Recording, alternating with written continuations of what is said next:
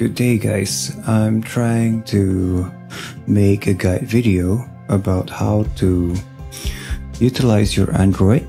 Here I'm using my Pocophone F1 from Xiaomi to feed the screen to any kind of capture card. Here I'm using Avermedia LGP2. You can use yours like Elgato, or in Indonesia you might find this Praxis now have their own capture card. So we usually know that iPhone have better compatibility to feed your screen to HDMI feed, but for Android phone it might work, but you need to tweak it a little bit. Any kind of Android, of course. I know some Samsung phone or Huawei phone, they are able to give out signal from their USB Type-C to HDMI. But for a normal phone like this one, Pocophone F1, they don't have this capability.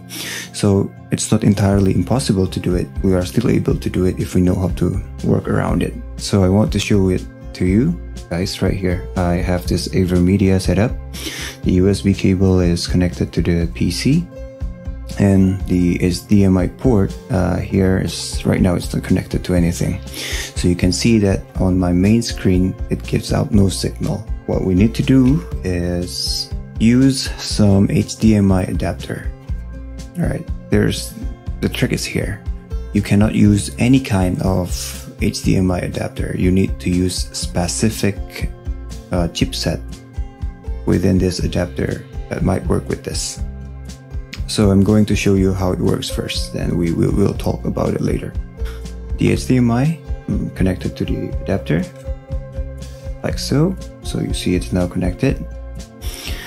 The USB port, you need the USB to USB-C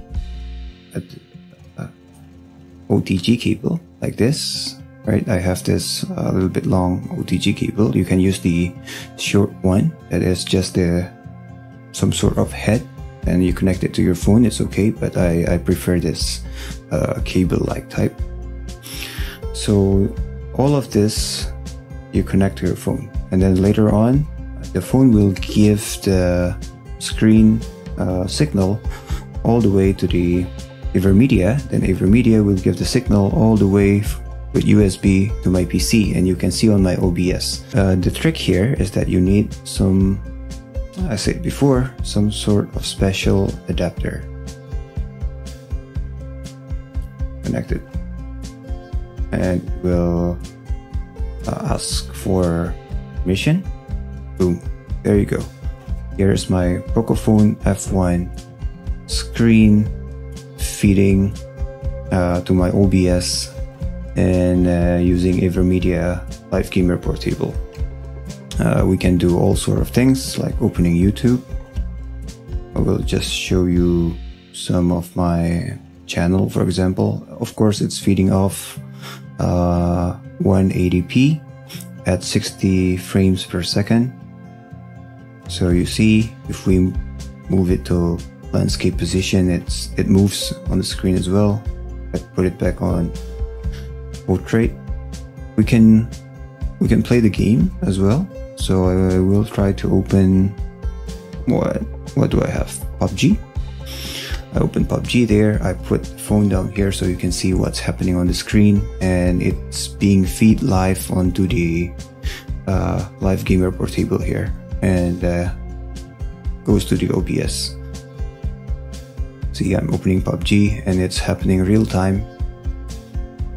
The feed is there, so it's really possible to connect any Android phone to your capture card. Now we talk about how we should do it. First of all, to concentrate, maybe I turn off this connection first. Okay, so as you can see, if I plug it off like this, the Live Gamer Portable, giving me the no signal screen yet again. What you need is this adapter, but it really needs to be a specific adapter.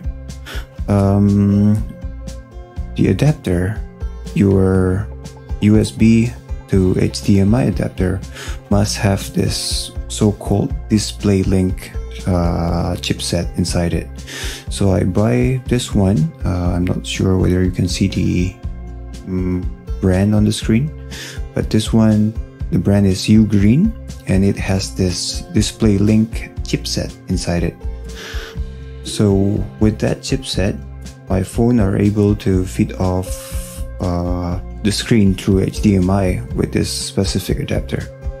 The catch here is that you need to also install the display link app on your phone. The app is called Display Link Presenter. I'm going to show it to the screen just now. All you need to do is download this Display Link Presenter app for your phone. So in my Pocophone, I do have that installed.